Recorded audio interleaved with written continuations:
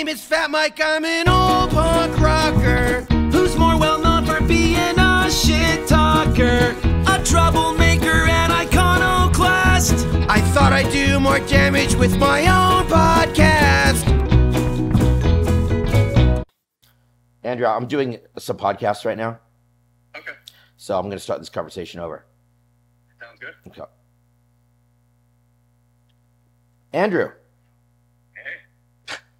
Deja vu. Deja vu. Yeah.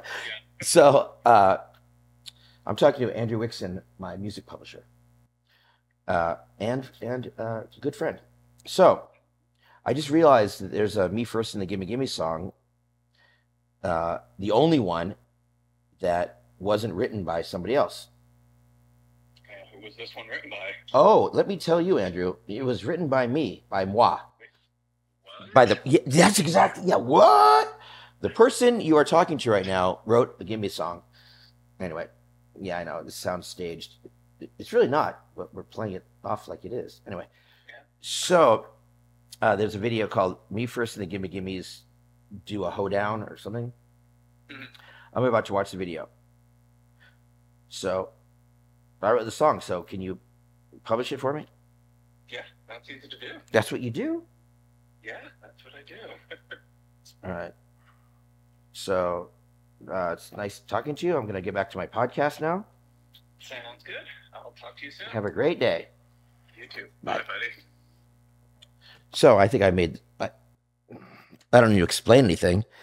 I will tell you that this video, we were just filming, we were taking photos for our album cover, Me First in the Gimme Gimmes Love Our Country.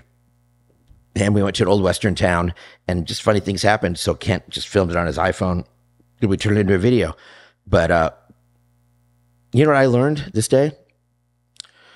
I learned a lot. I learned that you shouldn't try to put 3 guys on a horse at the same time. Chris Shiflett from the Foo Fighters and Spike, they learned that lesson the hard way, as you'll see at the end. It's so great how they fall off this gnarly horse, like a Clydesdale, and they're just like brush themselves off, put their hat on, like they're in a fucking rodeo or something. I also learned that Joey Cape from Lagwagon, he can line dance. He knows how to country dance. Like, where do you learn that? He grew up in Santa Barbara. He had a cotillion? Or how do you learn how to do the 2-step in the punk scene in Santa Barbara? It's just weird. The third thing I learned is, I wear a lot of hats. In this video, I wear 5 hats, in fact. Country style hats. Still, country fans still don't like me.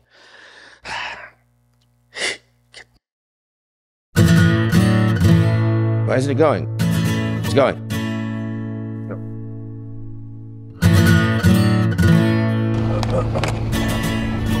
Yeah, there's a mailbox.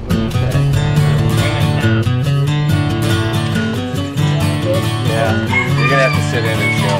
I wanna be a bareback riding cowboy. I wanna wear loose chaps over tight jeans. I'm gonna wear a Stetson hat. Gonna dress in blue and black. Wanna produce We look good. methamphetamines.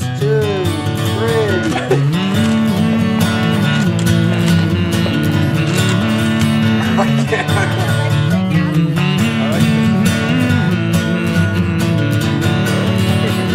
There it is. I wear a lot of hats. Say nice things about capture.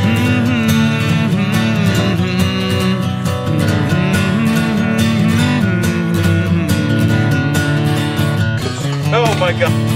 I'd like to be proficient. Here we go. At hog tying. Everybody, Joey Cape. I'd like to learn to skip to someone's food. Oh, wait.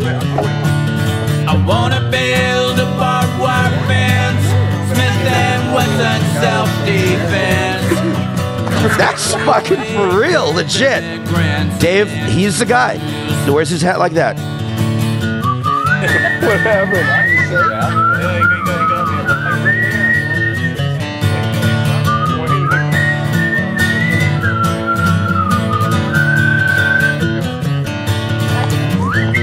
Here we go. Here we go.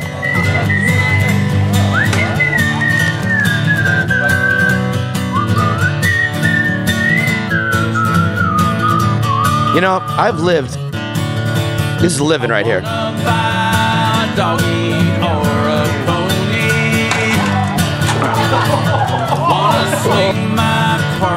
Oh yeah! I wanna ride with you on a horseback built for two. If we fall, we'll pretend that We're fine.